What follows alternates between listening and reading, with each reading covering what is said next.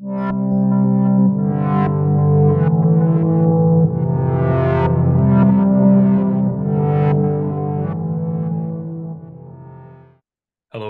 I'm Bretton, one of our MCAT tutors here at Inspira Advantage, where we help students get into med school and other professional programs.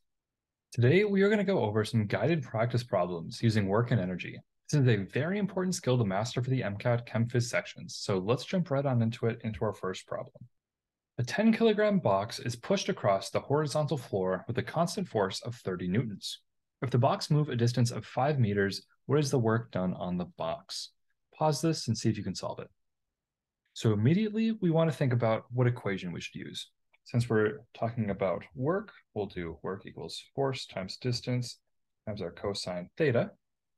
Since we know we have a horizontal force and the box is moving some distance horizontally, we know that our theta between these, theta is going to equal 0, and the cosine of theta of 0 equals 1.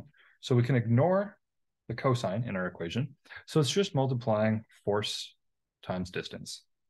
So work in this case happens to just be 30 newtons times 5 meters, which is equal to 150 joules. And this here is going to be our answer. Let's move on to the next one. Take it up a notch. A 2-kilogram object is lifted vertically upwards at a constant velocity to a height of 3 meters. What is the work done against gravity in lifting the object? Pause and see if you can solve this one. So first, what equation do we want to use here? Well, we're lifting something vertically at a constant velocity. So this makes me think of gravity, where that's the force we're fighting against. We're fighting against gravity. So let's use our force equals mass times gravity. And we're going to assume we're on Earth. So if we just plug in here, we have a mass of 2 kilograms and an acceleration of 10. So we know the force that we're pulling with here is going to be 20 newtons. But now we need to figure out what is the work being done. Well, in the last equation, we said the work is force times distance times cosine theta. But once again, we're pulling all in the same direction. We've got some object that we're pulling straight upwards. So it's going to be moving all in the same direction. So our theta is 0. So again, cosine is just, we can ignore it. And great, we just calculated our force, so we can plug that in. So work equals 20, and our distance is given in the problem of 3 meters, so times 3. And then our work is going to be approximately 60 joules. Hopefully this one went well for you, but let's move on to the next. Let's say we have a 5-kilogram object sliding down a frictionless inclined plane that makes a 30-degree angle with the horizontal. If the object starts from rest and slides for 4 meters along the incline, what is its final kinetic energy? Take a few minutes, try and solve this one.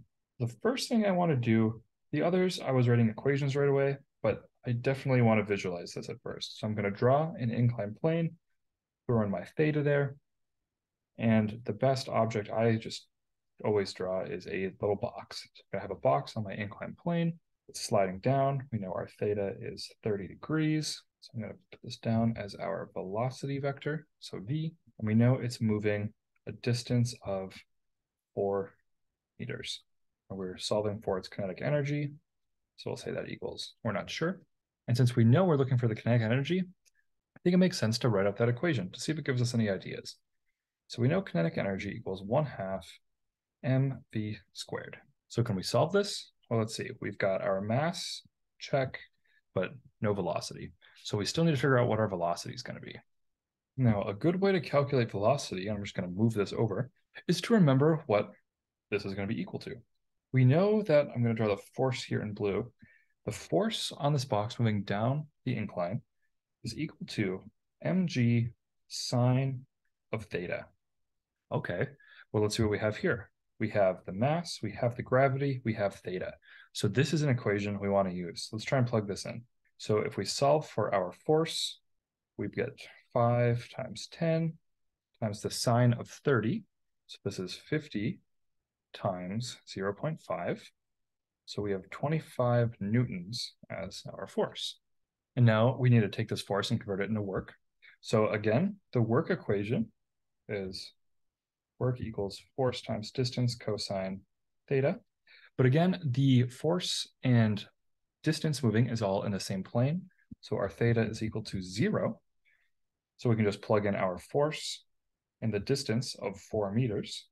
So 25 times 4 is going to equal 100 newtons for our total work being done. And since there's no friction and the object is starting from rest, the work done by gravity is going to be equal to the final kinetic energy of the object. So it turns out we didn't even need to use velocity. Isn't that nice? Now finally, let's do one even tougher problem.